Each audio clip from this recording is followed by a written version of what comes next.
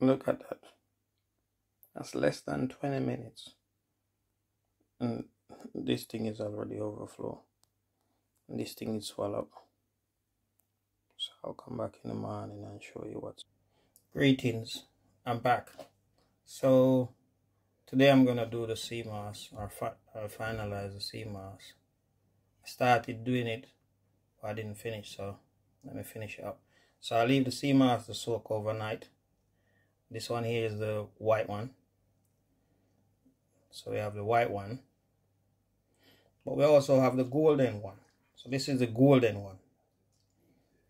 This is the golden one. If you can see, it look different.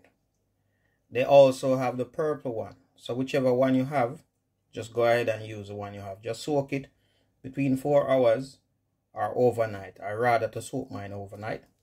And look how it swell up and looking nice. White one looking pretty.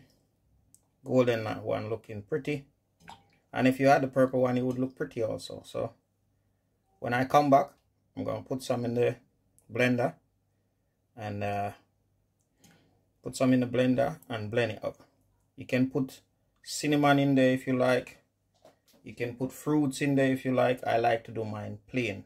Then I'll add those fruits later on. Regard whatever I feel like adding to it on a particular day. So sometimes I might feel like adding mango, might feel like adding pineapple, might feel like having kiwi or any type of fruit. You can add it in there and have it. Or you can just feel like having a cup of tea. So you take a tablespoon, put in the teacup, throw the Sea Moos gel on it. No, put the Sea Moos gel first, then pour the hot water, then have it like a tea. So you can have it whichever way you like. Okay, so let's line up the blender and come back. Greetings. I didn't like how it looked. It did look, water did look a bit pale, so I gave it a second wash and a third wash to get it as clear as possible. I don't like when the water look foggy. So now it's looking very nice. So now I will start. Alright. First thing I'll do is I'll put a couple of Sea Moos in there. Maybe one big one like that. Big one like that. Because I'm not sure about the measurement, the water measurement and the quantity. So I think you should blend until you get the texture you want, because it's very difficult to measure this, right? So I'll put that one in there. I'll put a cup of water. Try and get bottled water, either bottled water or filtered water or distilled water. Do not use the tap water. And if you don't have any other water, maybe boil the kettle, leave the water for cool down, and then use that water. All right. Thank you. Okay, so I'm gonna start with that portion, and then I'll start with a 500 ml bottled water. Right? If you don't have the bottled water, then you can get filtered water or whatever water, and a pint. So you start with a pint. You don't want it too soft. So I put 500 ml in there, and let me blend. Seal the thing properly.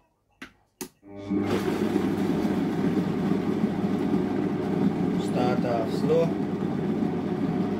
Bring it up.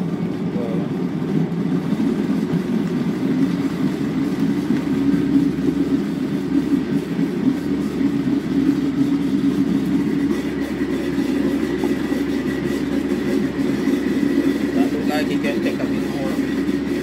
I got another one.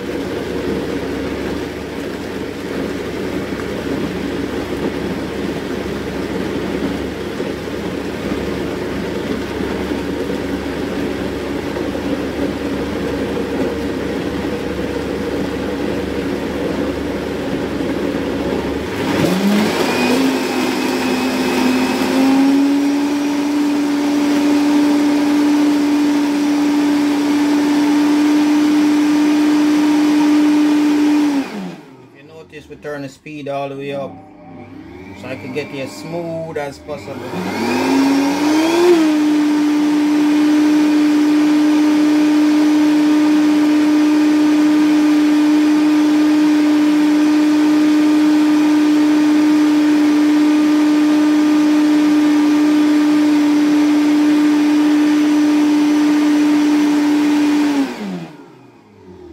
Let's check.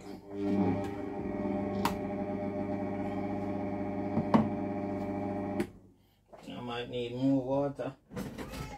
Let's check and see what the texture is like.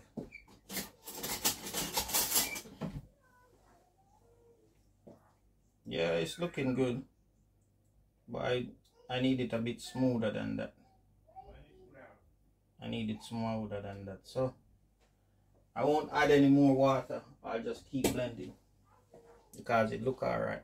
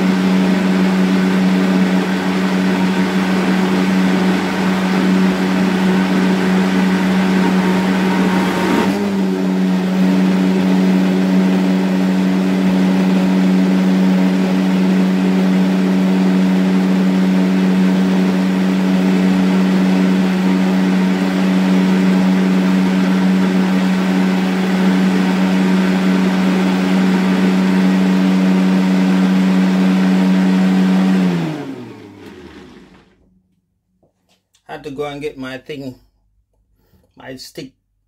I don't know what this is called, I forget what it's called, but it helped me when I'm doing like nut butter and other things to shove the thing down. I like this thing here. This thing I use for shoving it down. So I'm gonna come back and then show you what it looked like while I'm pouring it out.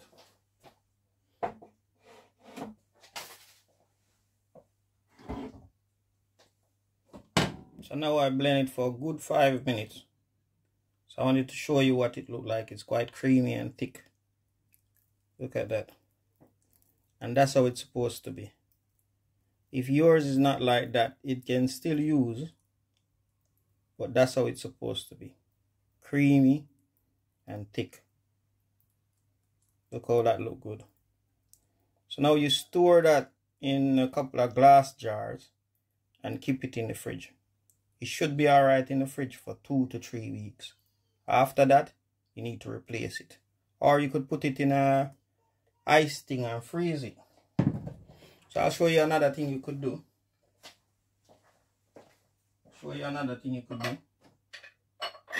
These some jars I have.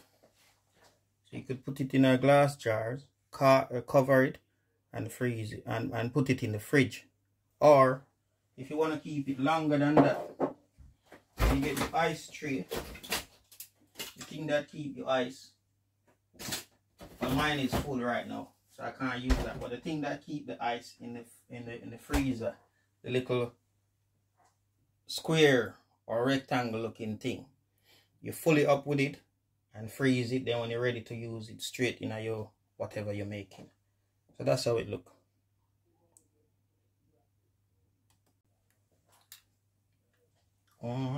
Nice. Very nice. You can even eat it just like that because that's very nice. Let's say you drop a little honey in there. Drop a little honey in there and have it like that. Just a tablespoonful. It's good.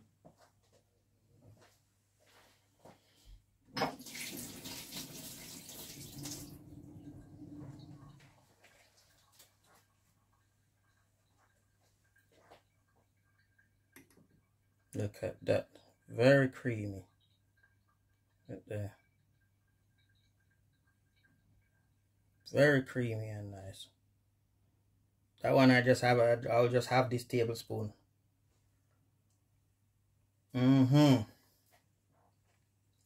Beautiful. Beautiful.